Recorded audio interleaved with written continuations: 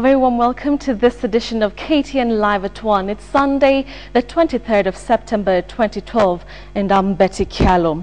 Now, teachers must trust the government if a deal is to be reached on their contentious wages. This is Vice President Kalonzo Musyoka's message to the Kenya National Union of Teachers, which has intensified its nationwide strike after rejecting the government's deal yesterday. Here's KTN's Asha Mulu with the details.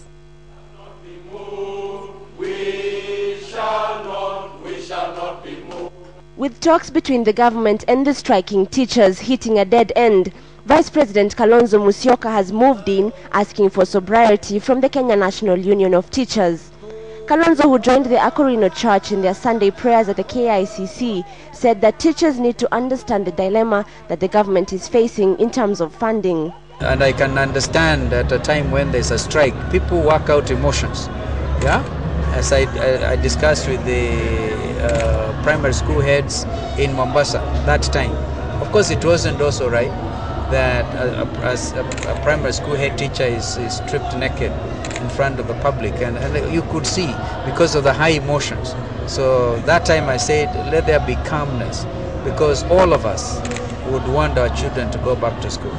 According to the Vice President, the teachers' demand for a one-phase implementation of the 13.5 billion shilling deal is unattainable.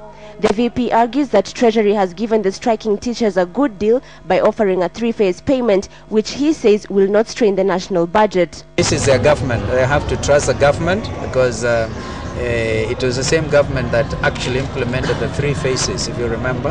And if government says we shall do this, government will honor its obligations.